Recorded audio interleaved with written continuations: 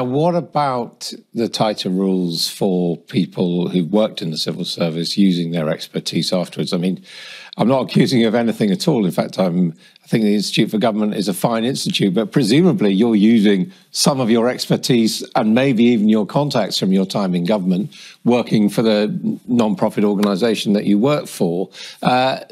Where should the line be drawn? And that demonstrates the sort of fuzziness sometimes of these things, doesn't it? I went through an ACOBA process that then put certain constraints on me and said, you can't use this bit of knowledge or this expertise for a couple of years after you leave government, and that seems completely fine and reasonable.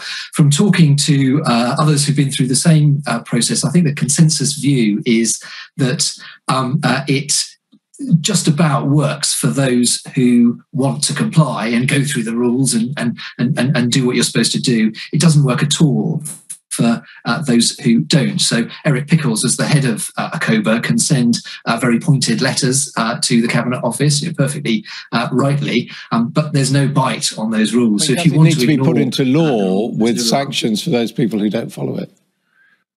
Yeah, and it's difficult then because you're trying to regulate someone's behaviour as a private citizen, and I do think there's a case for strengthening these and underpinning them with some law. I don't think you can then get very, very prescriptive about exactly what somebody can or can't do, but I do think there needs to be, particularly where money is involved. You pointed out the Institute for Government is a not-profit charity and so on, but where somebody is